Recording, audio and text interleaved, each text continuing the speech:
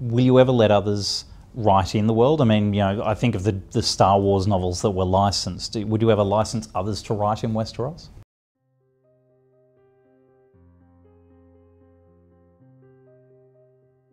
In this video, I want to discuss what will happen to George R.R. Martin's A Song of Ice and Fire saga if he's not able to finish it himself. Although this isn't something any of us like to think about, there are millions of fans who are still worried we will never see George R.R. Martin's official ending for A Song of Ice and Fire. And as much as I hate to say this, it almost feels inevitable as another year goes by without the author announcing a release date for The Winds of Winter. As you all know, The Winds of Winter is set to be the next release in the Game of Thrones saga. Author George R.R. Martin has already been writing The Winds of Winter for over a decade. In fact, he had already started writing it before Game of Thrones ever released its first episode. Then Game of Thrones went on to release 8 seasons, and now it's been roughly 5 years since they aired the last episode. Even after a decade and a half of writing, it seems like there's no release date in sight for The Winds of Winter.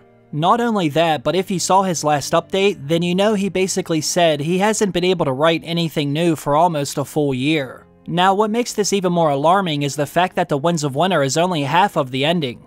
According to George R.R. Martin, his A Song of Ice and Fire saga will need 7 novels in order to finish it. As of right now, he's only released 5. So as much as we're all anxiously awaiting the release of The Winds of Winter, we still need A Dream of Spring to see how it actually ends. Now, although there are many fans who do believe we will see The Winds of Winter, almost everyone says we'll never see the release for A Dream of Spring. Unfortunately, I think they're right. I think we will get The Winds of Winter within the next 5 years, but I find it hard to imagine a scenario where he'll be able to finish the entire saga himself. This has always made me wonder if A Song of Ice and Fire would be left without an ending.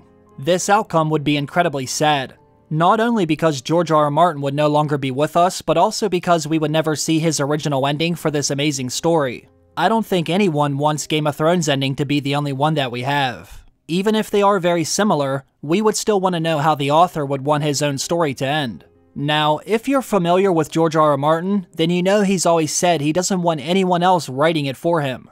And as far as I know, George doesn't have any children of his own either. Therefore, I'm not sure who, if anyone, would inherit the rights for A Song of Ice and Fire. Well, he might have already foreshadowed what will actually happen to his writing during an interview he did a number of years ago. Back then, he was happy this never happened with The Lord of the Rings, but now that Amazon handed over $1 billion for their own show, this may reveal the fate of A Song of Ice and Fire as well. George R.R. Martin most likely soiled himself as soon as he heard Amazon was making a Lord of the Rings series. That doesn't have to ruin his whole day though, because I know exactly who could fix this. I'd like to thank the sponsor of today's video, MeUndies. Underwear drawers are like the Wild West of wardrobes. There's usually no rhyme or reason to them because anything goes. Some of you might have 5 different brands with 5 different fits. Maybe you have some from last Christmas, or even 3 birthdays ago, and you have no idea what to expect when you open that drawer in the morning. Well, thanks to MeUndies, you don't have to live that way anymore. Once you feel the buttery soft fabric of MeUndies, all your other pairs will have to go. MeUndies are the only thing I reach for now. Honestly, the other brands don't feel as good. Mine fit me like a glove, and the soft fabric feels great against my skin. They don't make me sweat either. What I also love about MeUndies is their contoured pouch and ball caddy. They come in sizes extra small, all the way up to 4XL, and from all black classics to fun expressive designs, there's a cut and look for everybody. MeUndies isn't only about underwear either. They also have a lounge collection featuring joggers, hoodies, onesies, and more.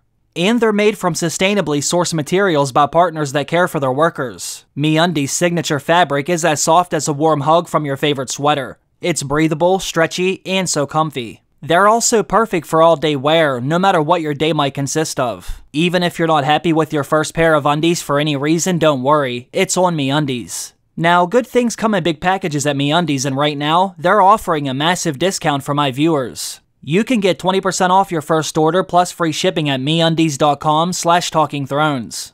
All you have to do is go down to the link in my description. You don't want to miss out on this amazing offer. Once again, I have to thank MeUndies for sponsoring today's video. Alright, now let's have a look at what George R.R. Martin said during the interview. George, thank you for sitting down with us, and thank you for coming to Australia. It is, No, it's my pleasure. It's my pleasure. I've been here before, but I always enjoy the opportunity to visit Australia. You spoke on the weekend about fan fiction. Will you ever let others write in the world? I mean, I think of the Star Wars novels that were licensed. Would you ever license others to write in Westeros? No, not while I'm alive. But, you know, eventually I will not be alive, because Valar Morghulis, all men must die, and I don't think my wife, if she survives me, will allow that either. But one thing that history has shown us is that eventually these literary rights pass to grandchildren or collateral descendants, or people who didn't actually know the writer and don't care about his wishes. They just a cash cow to them, and then we get abominations, to my mind, like you know, Scarlet, the Margaret, the Gone with the Wind sequel, or these things that where the grandchildren or great grandchildren just see an opportunity to make a buck. I hate to see that, actually. You know, I admire, you know, I've always admired Tolkien, and he's an immense influence on fantasy. And although I've never met the man, I admire Christopher Tolkien, who's his son, who's been the guardian of Tolkien's estate, and has never allowed that. Because I'm sure there's publishers waiting in the wings with giant bags of money, just waiting for someone to say, yes, go ahead, let's write Sauron Strikes Back. And I hope I never see Sauron Strikes Back written by some third-rate writer who leaps in at the opportunity. These are characters who've been with you since 1991. I wondered if there was internally almost a desire not to finish the series. I mean, that last, when you write the end, or Finn, or whatever you write at the end of Westeros, the tale, is there a desire to keep it alive? I think when I get to the end, I may very well feel some of that. It's going to be very hard to say goodbye to some of these people, the ones who are still alive. But at the same time, it's going to be immense relief, because the pressure of this, you know, I do feel a story needs a beginning, a middle, and an end. And to put an end on this will be an immense monkey off my back. You know, I joke about that on my blog, about all the monkeys on my back, the projects I've said yes to, and one of the monkeys is King Kong, and that, of course, is A Song of Ice and Fire. So King Kong has bowed me down. It will be nice to get Kong off my back and to have it done at last, and know that I've completed the entire thing. Although he doesn't want anyone finishing A Song of Ice and Fire, history has shown us that someone eventually will, whether the author actually wants that or not. I'm sure some of you already know there are fans who have been writing the ending themselves, whether it's with the help of AI or other members around the fandom. We have seen this eventually happen with other literary works time and time again. Hopefully this will incentivize George to finish it himself so this doesn't happen.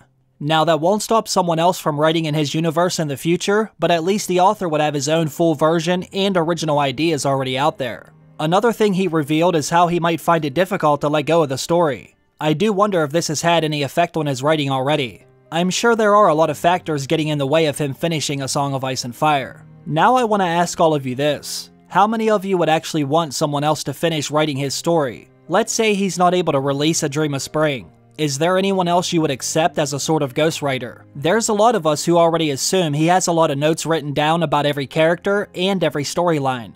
If that's the case, then you would only really need another author to come in and fill in the blanks. But what if he doesn't have any notes written down? What if another writer had to create the entire final novel on their own? I'm not sure if I would want that, even if they are a great writer who has read all of A Song of Ice and Fire. It would obviously not be the same as George R.R. Martin writing it himself. We all want the story that's inside his head, the story and ending he has thought about ever since he first started writing this all the way back in the early 1990s. However, with that being said, maybe there is another option that would be acceptable. I know there's many fans who have said Brandon Sanderson should either help him finish it or write it himself. God forbid something should ever happen to George before he's able to release it on his own. Again, I don't like to think about any of this because I love George and I want to see him live forever, but we have to be realistic about the situation he's in. The Winds of Winter still doesn't have a release date, and as far as we know, it might be another decade before he's able to write A Dream of Spring. I already know how most of you feel whenever I make a video about this. I know I'm not the only one who thinks we may never see the final novel. What I want to know is, what would you like to happen when and if that day ever does come? Do you want to see someone else finish it, or would you rather it just be left alone? Let me know what you think down below. As always, I want to thank all of you for watching another video. I hope all of you have a great day. I will see you again very soon. Bye.